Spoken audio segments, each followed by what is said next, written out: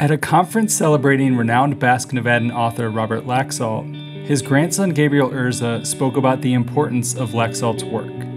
Over the years, I have often met people, first-generation Basques, but immigrants from many places, who feel like the stories of their families are also immortalized in these books. Robert's writing isn't just about cultures that we leave behind to come to the U.S., but also the sense of estrangement and displacement that children of immigrants often feel.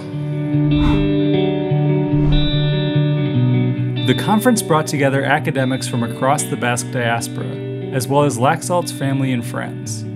David Rio, a professor of American literature at the University of the Basque Country, helped arrange the event. In the past, there was this sense of, well, those who left the country, in particular those who went to America, when they returned to the Basque Country, they were not really considered as natives anymore. They were, in a way, traders to the country, Americanuak, that was the term that was used at that time. But that perception changed as people learned more about the lives of American Basques. The Basques didn't know that much about the Basques who immigrated to the United States. Bob Laxalt's books explained all that, and so he became revered in the Basque Country as an author who told the Basques in France and Spain and the Basque Country really all about their own families who went to America.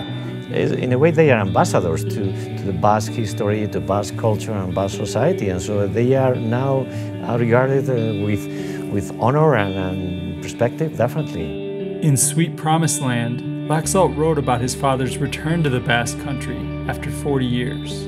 Dominique, the sheep herder, was always talked about going back to the Basque Country where he was born because he was proud of that as Basque-Scar. When he got there, Dominique discovered that was no longer his home. He hadn't been there in 4 decades. He realized that he was an American. Rio said Laxalt's perspective as the son of an immigrant gave him unique insight into the old country, which locals eventually came to respect. Well, he's not inside, he's not really a local, but at the same time, he's not just a foreigner. So to me, this is a very interesting and full perspective on the Basque Country and also on Basque American experiences.